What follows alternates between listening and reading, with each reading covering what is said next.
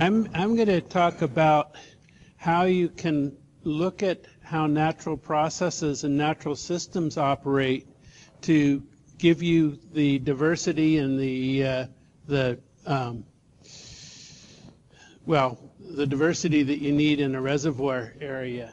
And so, looking at say topographic heterogeneity, we have these vast areas that are very limited in terms of diversity, and the reed canary grasses may control dust, but that is about all it does for us.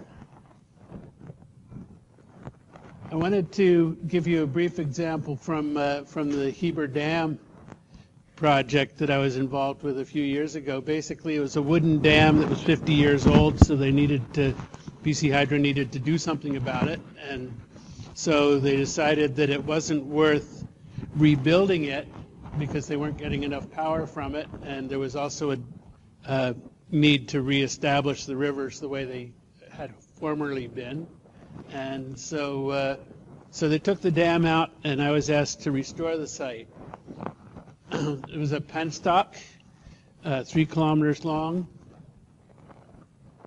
and so we made it all rough and loose, which is my term for topographic heterogeneity. It's much easier to remember, and covered it with woody debris, as you see here. So it looks like a mess, but in terms of biological viability, it's great. Did a bunch of monitoring, so we set up transects, 5 different transects in different project locations with 10 plots on each, so we had 50 plots. And that's what it looked like, the dam area earlier this summer. The woody debris was an important part because what it does is it brings in the birds, which then poop out the seeds of the fruit-bearing plants. Turns out we've got fruit-bearing plants in 90% of the plots. So 40 out of the 50, no, more than that, 90% anyways, 45 out of the 50 plots. We've got thimbleberry and salmonberry and those fruit-bearing plants, and that's because the birds have brought that in. And so if you think about that, that's a natural process. I didn't have to plant those plants on the site. They just were there because I put the woody debris there, right, a place for the birds to perch on, and they brought in the seeds of the fruit-bearing plants. The same is true of the rough and loose conditions. It creates the conditions that allows vegetation to establish. So the first year, we had 5,400 stems per hectare of alder that moved in, right? And none of these were planted. Granted, they're small little seedlings, but nonetheless, they were there. Even between the riprap along the river. So important to have vegetation in riprap because it locks it in place and prevents the stones of the riprap from moving, and basically provides riparian habitat as well, which is a lot better than just the bare riprap. Second year, we went up to 8,500 stems per hectare, along with 67 other species. So lots of activity. And the third year, we were back down to 5,400 stems per hectare, and this is what it looked like with the alder growing up, along with 80 other species. This year, and this, in case you didn't see it, see that site? This is that same site a year later. So this was this summer, and we had 6,162 alder, and conifers in 80% of the plots. None of these were planted. They all came in naturally because I created the right conditions for them. And so if we look at a single site, and you can see the tree there that's sort of bent, that is identifiable. This is what it looked like in 2013 when I was doing my transects. You can see the shovel and the plot stake there. 2014, just starting to be able to see the alder showing up. 2015, this was early this year, before the leaves came out, and you can see it's still the same ground, but in the summer with the leaves on, so by creating a diversity of habitats, you can create a diversity of conditions for vegetation growth. I was very interested. I was over in France a couple weeks ago at the Eco Summit, and one of the things that we did as a field trip was went to the delta of the Rhone River, right on the Mediterranean coast, and one of the things that's happening there is this mound creation associated with the water flowing and the vegetation establishing. So the vegetation is trapping sediments, creating these mounds, and then the mounds are really very diverse. In fact, that's where the vegetation is occurring. So it's in essence, it's the same ecological process that we're talking about. So can we use the excess woody debris, this is what Virgil was talking about, and a lack of high elevation sites to create diversity in reservoir bottoms? So there are some problems that we encounter with trying to revegetate reservoirs. I was out yesterday looking at the site just down here at Burton, and reed canary grass is all through it. How do you deal with reed canary grass? Well, this is a project that I was involved in, trying to reestablish this lovely little plant here, tall woolly heads, and formerly it occupied quite a large area, and there were literally millions of the plants. It's a red listed species, considered endangered by COSEWIC. So there is an emphasis to try and save it. Unfortunately, the municipality dredged the creek because they were getting concerns from the farmer upstream that the water wasn't draining fast enough. Of course, dredging the creek didn't change the rate at which the water flowed out, right? It's only so much grade on that creek, and it just doesn't flow out that quickly. But what they did was they inadvertently built a berm along the edge of the creek and prevented the flooding of the area that the tall woolly heads grew in, and so that caused the demise of that area. Willows and reed canary grass moved in, and so it was this big bushy area that occupied the former habitat of the tall woolly heads, and we were down to only a few plants in that area found. So we chopped up all the woody vegetation, got rid of it all, and the reed canary grass. So that was in 2013. That's what it looked like after we finished brush cutting. And, it looks like a disaster, but we actually brought in an excavator to breach the berm. So you see there's a breach there and there's a breach down there. And habitat for the tall woolly heads was the bare soil.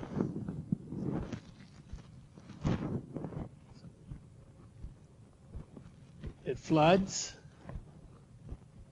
and because the creek is right there, so it floods we built the breaches to be the elevation of the creek during normal conditions. And so during high water, it actually floods. And we get it flooded in the wintertime. You can see the stumps of the willows right, coming up. So, you know, you've got the same stumps of the willows.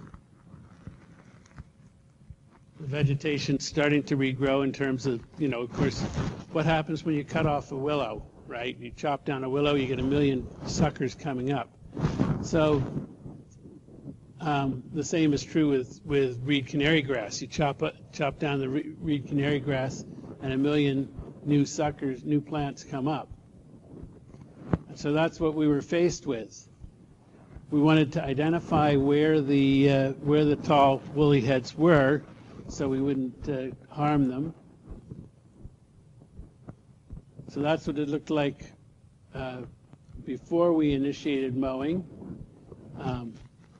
And so we did, and this is a vegetation management technique that's based on repeated cutting.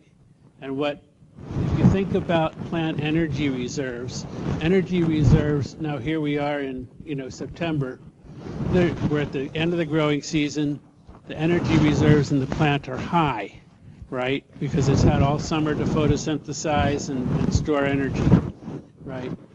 When it starts to regrow in the spring, that energy drops out until you reach a point of what's called full leaf expansion. It's as much as it's going to grow that year, and you're at a low point in the energy, and then it starts, I mean, it's photosynthesizing the whole time, but during this period, the growth of the plant is using more energy than the photosynthesis is putting back into the plant. So you're at a low point in photosynthesis, and here we are, you know, May, June sort of timing. And so the idea is to catch it when it's low, the energy reserves are low, and just continue to cut it so that you can reduce the energy reserves. You don't let it photosynthesize. And this works for any green plant. You can kill any green plant by repeatedly cutting it. Things like knotweed and stuff like that works as well. So there we are mowing. Yep. Yeah, and Canada thistle, I'm assuming you're talking about Canada thistle, is a tricky one, because if you cut it once or twice, you'll actually cause it to sucker up and spread, and you'll get more of it. So if you have thistle in a hayfield, for instance, and you take 2 cuts off your hayfield, you'll get more thistle than if you don't cut it at all. If you cut it 10 times through the course of the summer, every time it starts to come up, you whack it again, you'll kill it. But if you only cut it once or twice through the growing season, and this is one of the, I mean, you can see this if you drive on the highway between Hope and Vancouver, in the center median of the highway, there's thistle that is established because of the mowing regime that they apply to that section of highway. And so, you know, understanding the physiology, the ecology of the plants allows you to design a restoration or management scenario that works quite well. Anyways, that's what we're doing here. And so that's what it's, you know, before mowing, after mowing. So this is after mowing. So before mowing, then after mowing. So in 2014, we probably had 4 or 5 different cuts. Flooded over the winter, and in the spring, in 2015, the grass was coming back, so we cut it again. Now we've gotten rid of all of the willows. The willows are gone. right? They haven't come back. We just have reed canary grass.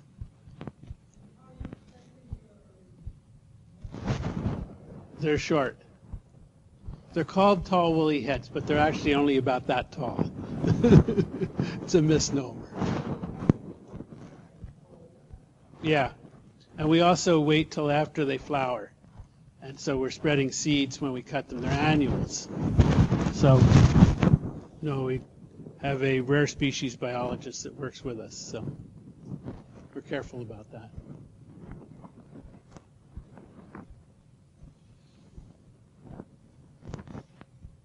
So over the course of the summer and then back into the winter again, the flooding.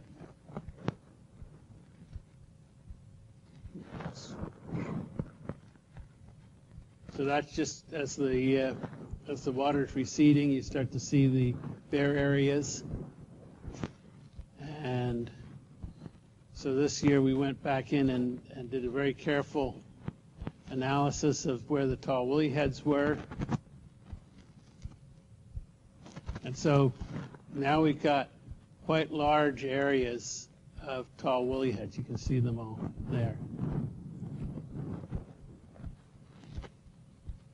Very rewarding when you can actually treat a site and bring back a plant that's on the brink of extinction or local extirpation and get it back to some semblance of working well.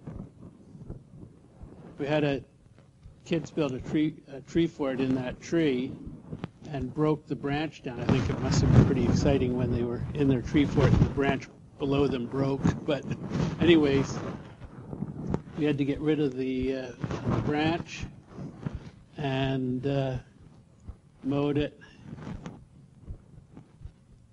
So that's what it looked like a couple of weeks ago when our most recent mowing without the branch there and stuff. Yeah, we will keep mowing as long as the reed canary grass is there. We're also getting, because we opened it up to flooding, we're getting yellow flag iris coming in as little seedlings. Pardon? We're depleting it, depleting the energy reserves in the root systems, because, let me go back. Okay, that's what it looked like before we cut it, and you can see the grass is, it's maybe 6 inches, 8 inches high, and so we cut it again, and it grows back very slowly. So eventually we'll get rid of it. Hopefully the flooding and stuff this winter will knock it back again.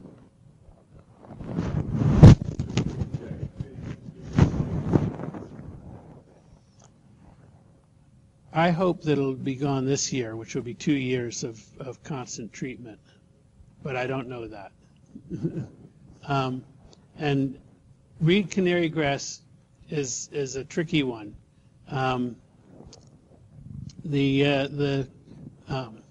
There are two major techniques for getting rid of reed canary grass. This mowing technique works well on a small area like the area that we're treating. But if you have large areas like we have in the reservoir here, you can't think about mowing that. It's just not going to happen, right? And so you have to think about other techniques. Well, reed canary grass is not, doesn't survive in the shade. So if you go out to this site here in Burton and you walk from the dense reed canary grass in the open into the cottonwood forests, even the ones on the little knolls, the little knolls out there, you will find that the level of reed canary grass drops right off as you walk into that knoll. So the theory for getting rid of reed canary grass in the reservoir is to make knolls and hollows, and the hollows being too wet for the reed canary grass and the knolls being too shady for the reed canary grass. If you wanted to really get rid of it all, probably you wouldn't, because it's just too much effort. But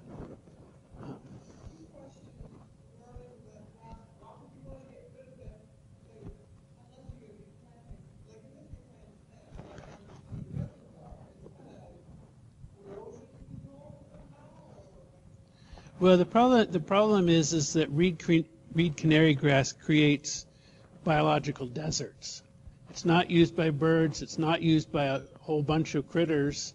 And yes, it's green, but there's a lot more that we can do with the reservoir in terms of biodiversity than reed canary grass. So that's why you're going to get rid of it.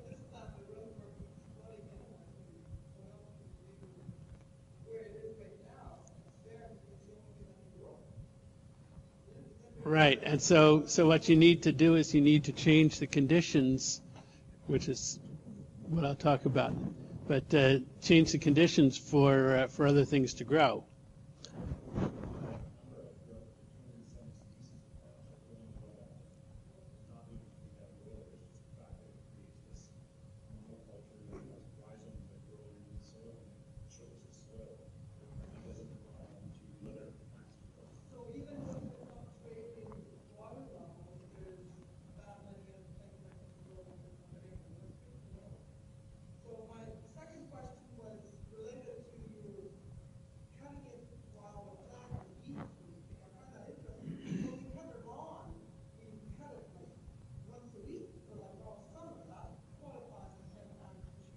And you water it, and you fertilize it, and you do all these. Well, some people do. Some people do, and you know, if you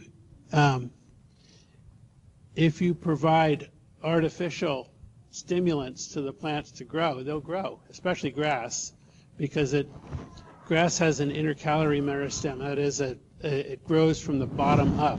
Most plants grow from the top up, right? So trees grow from the top up. But grass grows from the bottom up, and that's because it evolved with grazing animals, you know, prehistoric bison or whatever. No, seriously. And so that's why grass works as a lawn species. But if you just kept cutting it and you didn't ever fertilize it or water it, you would soon not have much of a lawn left. Because again, you're taking out the energy, especially if you cut it close. So what about soil bioengineering as a treatment for eroding shorelines, for instance? One of the things that's useful to think about is how erosion processes in reservoirs operate. So wave erosion. Wave erosion is a fairly complex factor with the energy of the waves coming in and crashing on the shores and stuff like that. It's fairly high energy. But what stops wave erosion, you know, and you can see these sorts of situations. This happens to be Marsh Lake, which is a reservoir on the Yukon River. And you can see the riprap here actually caused the erosion there by deflecting the energy. But, you know, if you look at how natural processes prevent erosion, you can see this emergent aquatic vegetation, in this case, Scirpus. But look at the intensity of the waves there compared to there. You see that? Right? So that the energy in the waves is taken out by the waving grasses. That energy is transferred. And so you can actually get shoreline protection with dense stands, in this case willow, but this is in the Yukon. You know, so at various water levels. I don't know of any place that has various water levels. Do you? No, seriously, there are plants that are designed to deal with these sorts of things. Yeah.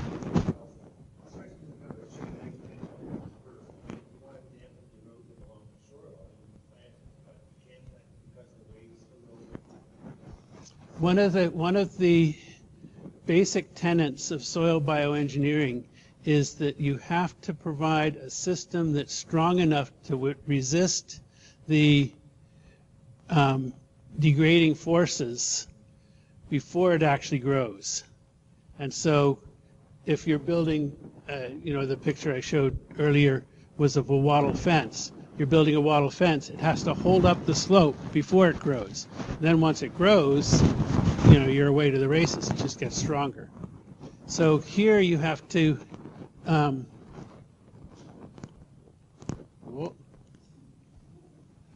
what was that?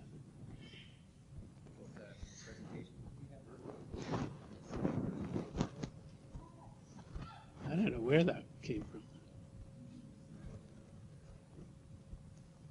That looks good. Full. You're taking over, Virgil. So even something as innocuous as the pond lilies can actually help damp the vegetation. But you see all this woody vegetation before you actually get to the uplands. And that all damps the waves and controls things. This was a project we did in Regina, basically using emergent aquatic vegetation to control shorelines. So we actually collected the cattails from ditches around the city of Regina, just went around the city and there were cattails growing in the ditch, so we go and grab them, right? Because they were just going to be cleaned out anyways. And planted them along the shore. And eventually we had this whole shoreline covered with cattails, preventing erosion of the shoreline. Right. This is in Wabamun Lake by Edmonton, and you can see they've got a nasty problem with erosion. But if you go and look at this patch of willows, right, you find, hey, that's not eroding. We were actually there during a storm, and you can see the shoreline is getting totally beat up because the grass doesn't have enough strength to prevent it. And the waves are crashing in and just totally ripping the place apart. But you go to that patch of willows, and not only is it protecting the shoreline in terms of root systems and stuff like that, but it's damping the waves so that the wave energy is gone. It's gone into the movement of the willows and stuff like that. So if you wanted to protect shorelines on reservoirs, you can create dense willow beds. This is a technique that I developed to deal with sediment transfer, and so it's you look at a ditch like this, what's going to happen when it starts raining? Well, now it's raining and we've got sediment washing into a wetland. A bunch of sediment control systems. Is this a good one? Effective? How about something like this? Is it effective for sediment control? Or this? Are these effective strategies? No, of course not. So this is a high-tech solution, basically called live silt fencing, and you're basically putting in rows of cuttings to slow the flow velocity of the water. If you slow down the water, you take the energy out of it, the silt drops out, and you get a willowy wetland, which is exactly what you need to control the erosion. So you can tell it's a high-tech solution because of the tools the guys are using. This actually happens to be on the Vancouver Island Gas Pipeline just above the Qualicum River hatchery. So sediment was an issue. So you can see the rows of cuttings. They grow. And in the wintertime, you get these areas that act as little settling ponds, right? So there's the pipeline. Eventually it turns into a willowy wetland with skunk cabbage and all the normal wetland species. And so if you're going to control sediment, what's better than a nice little wetland? And you can use this technique in a variety of situations. This happens to be a blueberry farm in the Fraser Valley. Fish-bearing stream just on the other side of that berm there. We talked about how we were going to fix it. DFO had some concerns about, how are you going to control erosion with a couple of little willow sticks? Well, they slow the flow velocity, and that controls the erosion. And it does that even before they grow, right? So you're actually controlling erosion from the day you put them in. And they grow up.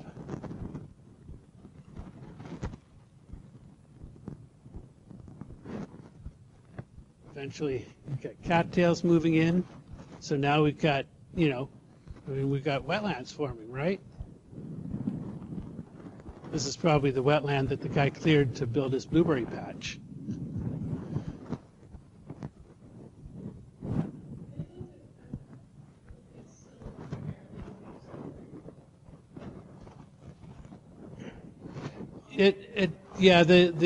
On agricultural land you have to deal with nutrients, and usually what we look at for nutrient capture is more herbaceous type vegetation. So the cattails are really good for nutrient capture, and probably the reason they showed up there was because of the high nutrients. So yeah, it helps reduce nutrients.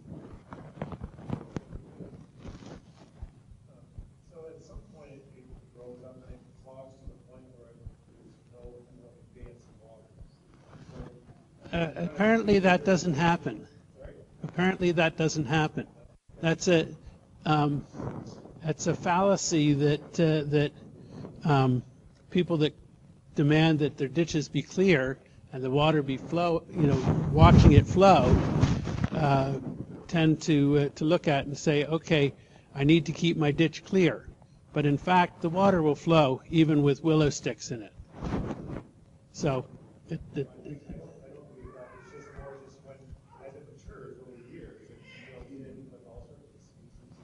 yeah, and you have a willowy wetland, which was exactly what was there before. He dug the ditch through it. So.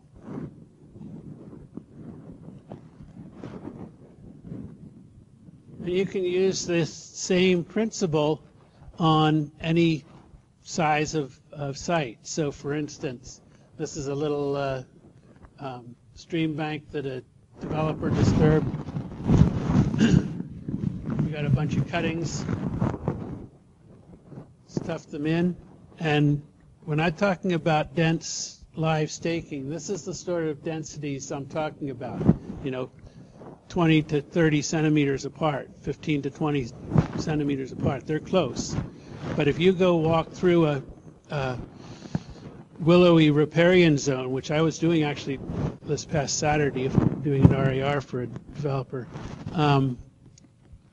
and it was so dense, you just have to battle your way through. They're 20 to 30,000 stems per hectare, so very high numbers. So that it grows up. Yeah. Yeah. Willows, red osier dogwood, and balsam poplar all will do the root from cuttings. And similarly, they will continue to grow even when their stems are buried. And it's an adaptation that these species have developed for growing in riparian zones.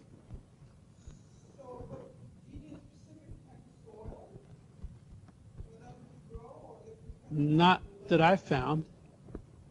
I guess I'm asking because I think it's great. Yeah, but there probably is soil underneath. If you dig around underneath the rocks, you'll probably find that there's soil underneath there. And so if you get a 2-meter cutting and you get a meter in the ground, which is not easy, but it can be done, a meter in the ground, they'll probably grow. So currently I have basically a bank.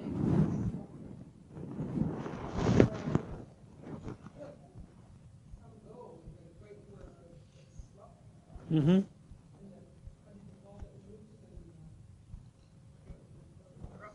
Rough and loose, but yeah. Yeah, you got a 2-meter long cutting, so you know I'm about 2 meters tall, and half of it in the ground. There actually are planting bars. I'm teaching a course, a restoration course, where we will actually go out up in Revelstoke in October, where we will actually go out and fix some sites, and we will have fun playing with planting bars and these tools that you can use to get cuttings in the ground. It's in October with the Columbia Mountain Institute. It's, I don't know. Pardon? Is that part of your annual meeting? No, it's a course I'm putting on with them. Yeah, totally. Although I don't know, it may be filling up, so it's sold out. There's a wait list. Actually, I think I'm going to get an assistant, so I think we can increase the numbers. It's October 18th. There you go. Anyways, it grows up into, a willowy riparian zone, and that protects the bank from erosion. So, one of the things that we found is that oftentimes recreationalists with quads roar around on sites that you just as soon have protected. This happens to be Mount Tuam on Salt Spring Island with the Salt Spring Island Conservancy. They were having problems with compaction and erosion. They bought or were given a piece of forestry land. It was Texada Logging's land, and Texada realized they were never going to be able to log again on Salt Spring Island, and so they got rid of the land. And but they left this legacy of old roads, and you will see the same legacy here in the Kootenays as well. You look around at the roads, and you'll see exactly the same thing. And so you wonder about things like hydraulic integrity and stuff like that. See, what would normally happen in a forest is rainwater soaks into the ground and runs in the ground as near surface groundwater, right?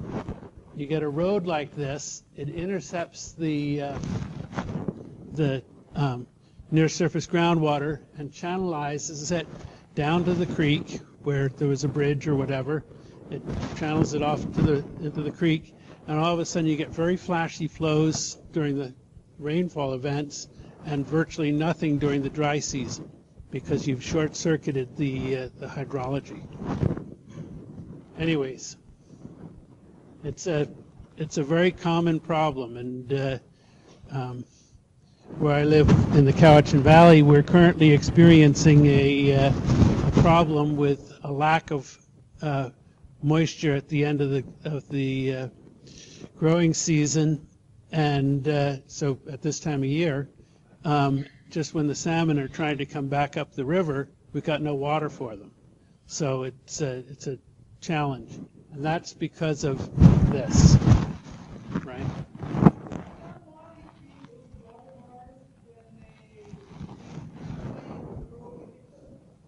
Yeah, that's to try and get the water off the road so that they can continue to use the road. No, actually, when there's, you stop, you, when they decommission the road, they put these, they call them water wells. Yeah, yeah, Every 100 feet or so, yeah. that's to get the water. So it's got nothing to do with trying to get the water flowing. What you really need to do in terms of getting the water back into the groundwater system, which is what needs to happen, is we had a bunch of problems. You can see the little wetland here, stuff. We made the whole thing rough and loose, and so you can see how nobody's going to be running their quad across that. It just totally prevents it, right? Although we said we were doing it for hydraulic integrity, right? We weren't specifically stopping the four-wheel drivers, but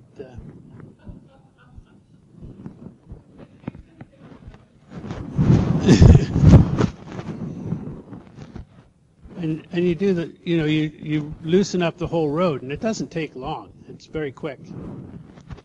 Lots of new seedlings.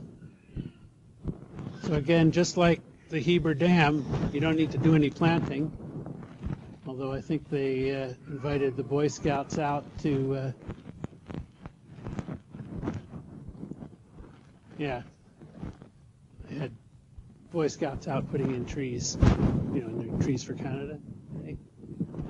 So we actually, as I said, closed off a wetland, prevented the mud bogging that had been going on, and we created habitat for this little guy, right? So you look at these sorts of treatments in terms of the benefits to the ecology of the area. So, as Virgil mentioned, a bunch of live staking was done. Success was marginal. Sometimes it worked and sometimes it didn't. But if we look at natural systems where the water goes up and down, and beaver dams are one of them, what we see is the impacts of anoxia. That is, the lack of oxygen kills the plants. So these trees were growing in the beaver dam and now they're dead because of anoxia. So, but if we look at the lodges and the dams, we sometimes see willows and stuff growing out of them. So maybe we could pretend we're beavers and build mounds, right? Which is what Virgil talked about. But what about eroding shorelines? How can we deal with that? So you look at something like this and you say, okay, how can I deal with that? Right? Or this. So you could use dense live staking all through here, get a very dense riparian cover, and that would solve that problem. This is on the Campbell Reservoir. Interestingly enough, they used to operate that reservoir a lot higher than they currently do. There was the former high water mark was way back here. And so all of this vegetation has established naturally. So if you go in and crawl around, you can actually see the old driftwood from the former high water mark in among the alder. And so you get, even the fancy species start to show up. None of these were planted, right? So pioneering species are starting to establish, and these will protect the shoreline against erosion and wave damage. Pioneering species foster the development of the conifers that will eventually come in. And so, of course, bedrock shorelines are fine. But, you know, in this case, the Parks Branch cleared the riparian vegetation to make a channel down to the lake, and actually slowed the recovery. So where there's healthy riparian vegetation, shorelines are good. But if you go here where there isn't there's a lack of riparian vegetation, then you end up with problems. And so you look at a site like this and you say, okay, what's missing here? Well, it's the riparian vegetation that's missing. So you replace the riparian vegetation, dense live staking there, and you solve that problem. Very simple.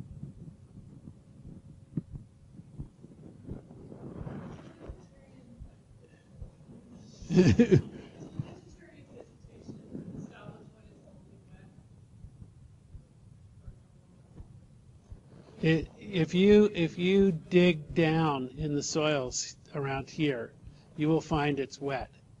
I actually did an assessment of smelter impacted lands in Anaconda, Montana a couple of months ago, looking at it relative to a project I'm doing in Trail.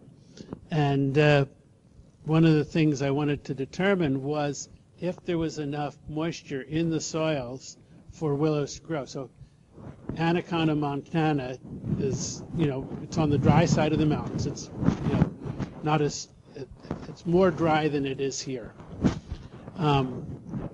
Anyways, there was, you dig down and 6 to 8 inches below the surface, there's lots of moisture in the soil. So I would bet if you go to the shoreline here, even, at this time of year, and you dig down, you might have to go more than 6 inches, I don't know, but it'll be dry, or it'll be wet. Not dripping wet, but moist enough for vegetation to grow. One of the beauties, of course, of natural riparian vegetation and the natural processes that allow it to grow is that it's adapted to varying water levels.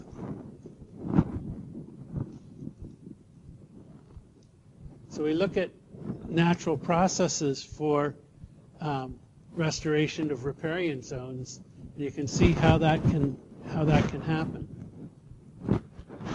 So there's an interesting challenge, and one of the things that you can look at is both physical and biological processes. So I include both of those in natural processes.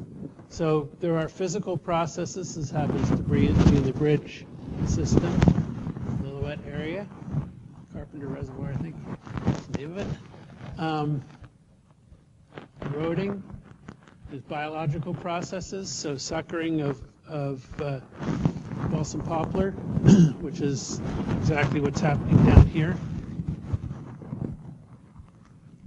So sediment dynamics, so here we've got sediment burying stumps. So obviously sediment is depositing in these areas. If you look at things like longshore drift, right, you get areas, and this is the case on the ocean, where there was a boat ramp that was preventing the movement of sediment along the beach. So sediment that is coming from those cliffs there is being deposited on the upstream. I mean, it's an ocean, so it's not flowing, but the longshore drift is moving the sediment towards me, taking the picture, right? So you get the deposition zone, and the longshore drift is taking the sediment away from this area. And that happens in reservoirs too. We get deposition zones. See the fine textured sediment? And we get erosion zones, right? See a coarse textured sediment? So what can we do to promote sediment capture? Well, we can create some heterogeneity in the reservoir bottom. So just this little rock groin, it took me 10 minutes to build, will start creating a tail of sediment behind it, which will allow vegetation to establish. So, you can get the plants growing. So you look at the suckering of the balsam poplar here. Even in really harsh conditions, they start the successional process that allows the conifers to establish. So what can we do with reservoirs? Well, reservoirs combine both the physical and biological processes. So we've got, the physical process of that stump collecting sediment and the biological process of the plants taking advantage of the sediment to get established. So the problem is that most of the biology is submerged during the growing season. So it's a bit of a challenge, but useful to think about how we can use natural processes to solve reservoir problems. So you look at the tall live staking. You look at where you've got areas of uniformity, and this is in the upper Carpenter Reservoir. Not unlike the reed canary grass here, but you could see how uniform and lack of diversity that is? If you make it lumpy, if you take the sod and you scrape it off with an excavator and make a pile of it, you've got a mound and you've got a bare area beside it. And that creates conditions that would foster the development of a diversity of vegetation. So you use bands of woody species.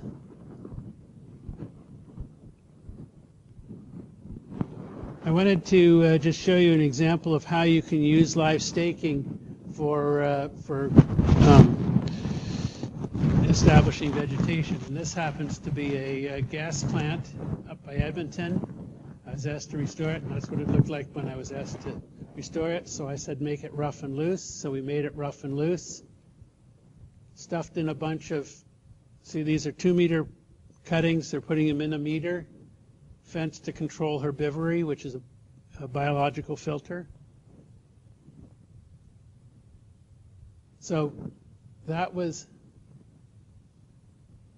in 2010, right? This is September 2015. So we're 6 growing seasons later, and we've got, that's my pocket knife, so. And, so that's what we've got for 6 years of growth. And it's basically a forest. So by thinking about natural processes and how natural processes have, since time immemorial, restored disturbed sites, you can develop effective strategies for reservoirs. One of the other treatments that I wanted to talk about was how you can use plants to change the physical conditions in which they're growing. So, say a dense riparian zone on the reservoir shoreline could actually change the conditions of that shoreline relative to the plants that are growing there. And this is just showing how willows establish on gravel bars. And you get the willows established, and eventually you get, in this case, alder. This happens to be on the west coast of Vancouver Island.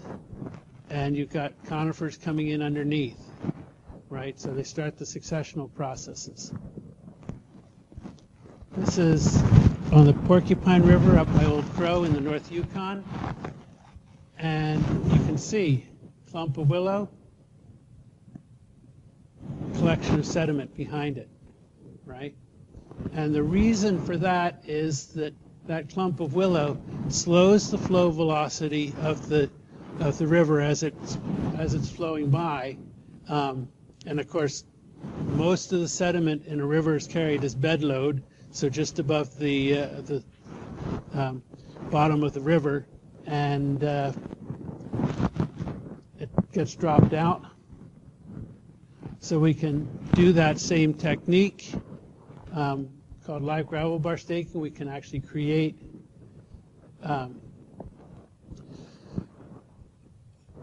cuttings, putting cuttings in the river. The reason you use an excavator to do this is because if you've ever tried to dig in a gravel bar, not a pleasant situation. So you use an excavator and it goes quite quickly. This is on the Octowanche River, which is a tributary of the Gold River on Vancouver Island. But, we're shoving in cuttings. This is actually a hydrologist from Northwest Hydraulics, Ken Root. I would say a man outstanding in his field, but that would be a poor joke. They grow. They collect finer sediments, so you can see the finer sediments starting to collect. Provide a snack for the Roosevelt elk. They are persisting despite the heavy browsing and capturing sediment. So if you go to the San Juan River, this is a project I did during the FRBC days, Forest Renewal Days. We had millions of tons of sediment moving down the San Juan River and going to bury the chum spawning habitat at the mouth of the river. And people were saying, oh, well, how are we going to deal with this? We go in and scalp the gravel bars. We're talking about millions of tons. It's a lot of material to move. And so I said, well, how about if we just create conditions to capture the gravel where it sits, higher in the river? So we actually staked 10 hectares of gravel bars in the San Juan, right? And you can see that tree there. They grow, right? They collect small woody debris and sediment.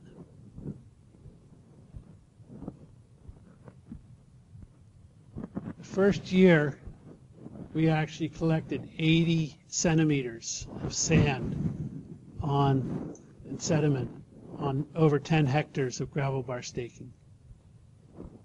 Think how many tons that is. It's a lot.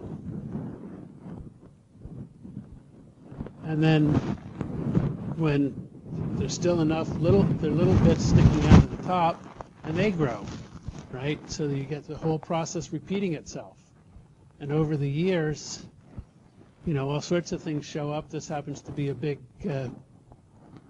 Sitka spruce log that showed up. We start to get successional development. Forest species moving in, including things like western red cedar. Look at the shape of that now. So that's the same tree on the far bank, but it used to be this big, broad, flat gravel bar. Now it's a raised gravel bar with a deep thou wag and created great habitat for fish. We got all sorts of other species moving in, so we got alder stuff. The whole gravel bar is infused with roots because it built up. Every step has got roots in it. We did another, half a dozen hectares of gravel bar this past summer. So that's what we were looking at, where we're going to do it and stuff. This was the area that we staked.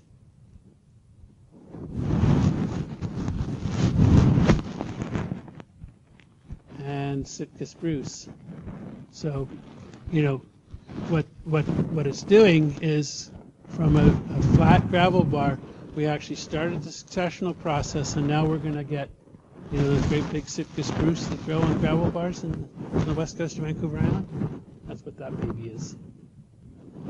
Eventually we get the sediment-laden water because only the very top part of the flood floods into the forest. That deposits nutrient-rich sediments. Just remember, there are salmon that live in these rivers. Salmon die in these rivers. The nutrients from the salmon provide nutrients for the forest. And so you can use these sorts of things in terms of designing restoration programs for all sorts of different situations. So here we are on Salt Spring Island. And a couple of things that you can see here. One of the things that we're doing is dense live staking at the toe of the slope on this creek that's an eroding slope, right? So very, very dense live staking. And the reason for that is this is on the outside bend, so it's where the water's carving hard against the bank. And what we're going to do is we're going to use these willows to slow flow velocities, as well as the live bank protection, the wattle fences on the slope there. So very, very simple but very powerful techniques. And got a crew, happy crew. One of the things that I found over the years, and I think that it's something that's probably going to be important in terms of reservoir restoration, is to work with local stewardship groups to do the restoration work, because there's a lot of, I don't know how else to say it, but a lot of joy in connecting with healing the land, as it were. And so, you know, these people have worked hard all day, but they're all smiling. They're all happy, right? They've had a great day. And they got another day, smaller slope. So we added live stakes at the bottom. But see the leaf litter? That is designed to control raindrop erosion. Again, another natural process. So how's raindrop erosion controlled in deciduous forests? With leaf litter. It also brings in, by collecting the leaf litter in the adjacent forest, we're bringing in the soil mycorrhizal components that occur in that forest onto the restoration site. So both of those are natural processes. So there's the crew at the end of the second day. So we can look at the conditions that foster growth in the reservoir.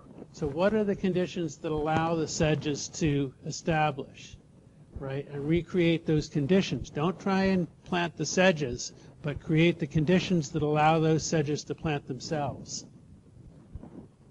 So what are the conditions that promote sediment capture?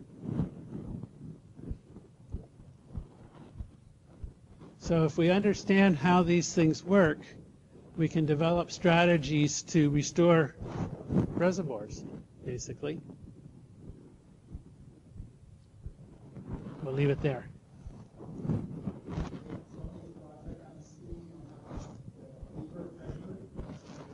Oh yeah, there's all sorts of herbivore pressures. You saw the metal fence on the Salt Spring Island project. That was beavers. They're controlling the beavers. Yeah. There's two theories about beavers. One is that you try and fence them out, and the other is you provide so much that they can't get them everything.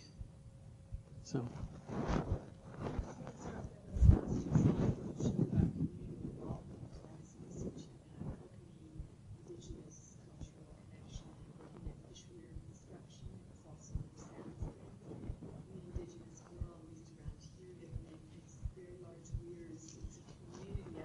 They did it on the coast too. And I was just thinking about, the joy that the informants used to describe the community effort, all these years of natural materials. It just tweaked me when I saw your stuff. Part of the reason is partly, like you say, it's healing the land, but it's also not concrete. It's not metal culverts. You're using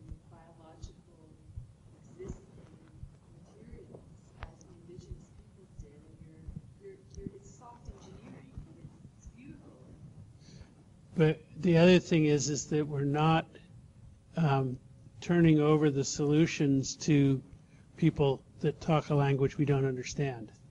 We can understand how this works, right? Too, right? So when you're using those local materials, you're actually relating to the place. It's something like using a local material as opposed to the set requirements of concrete. It's quite powerful. Mm-hmm.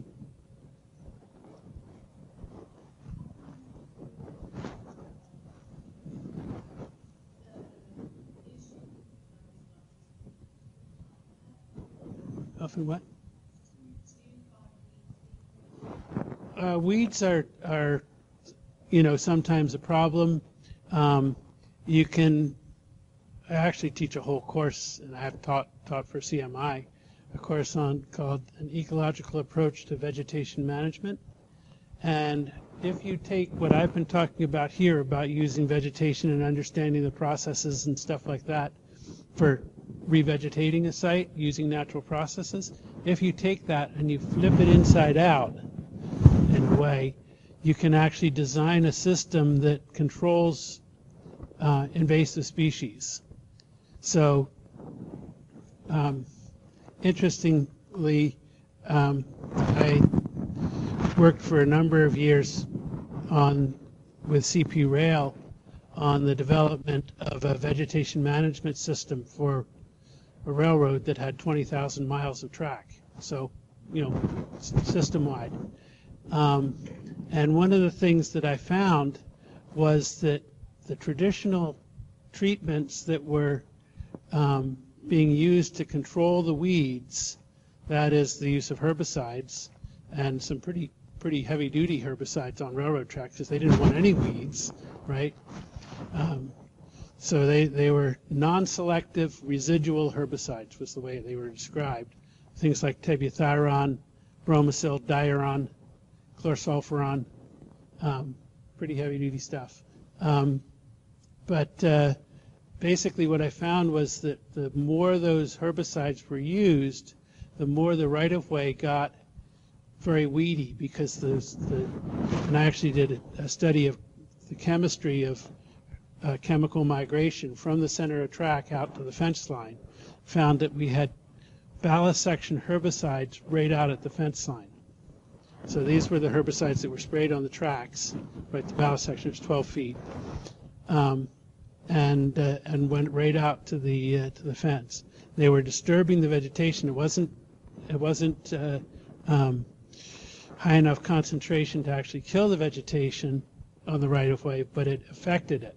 So we were actually getting very weedy right-of-ways. And one of the things that was interesting, because I was asked to develop a vegetation. We're still okay, right? A few minutes. I was asked to develop a vegetation management system for the railroad, and the first thing I did was I said, well, what do we have? Like Virgil talked about mapping the reservoirs, you have to know what you're trying to deal with before you can develop any sort of a management strategy. So we hired a bunch of university students, senior university students, biology students, to go out and sample on 20,000 miles of track every 5 miles. Sampled the vegetation. We sampled the ballast section vegetation, and we sampled the right-of-way vegetation. So what was growing there? And what we found was that, and if you go and look at, say, go up to the mainline track up in Salmon Arm or whatever, or Revelstoke, and have a look at the vegetation, what you see is that along the tracks, you go from the outside, which is virtually unweedy, and the closer you get to the center line of track, the weedier it gets. And so I actually developed a system of using high temperature steam to kill the weeds on the track without impacting right-of-way vegetation. Unfortunately, it worked too well, and the chemical companies leaned on the railroads to get rid of the idea, so it's not gone anywhere. But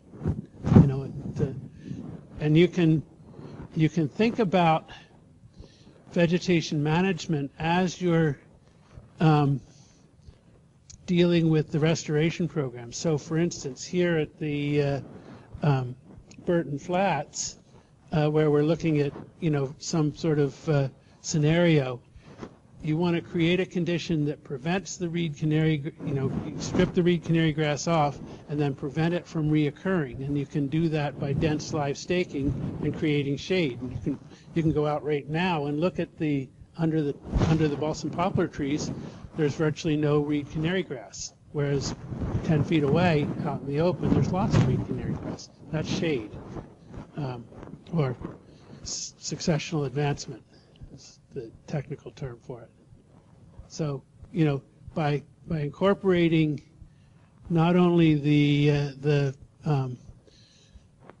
initiative of the restoration program, but also the vegetation management program in your treatments, you can design treatments that actually accomplish both. So it's a very interesting subject, actually. Any other questions, or everybody's ready for coffee?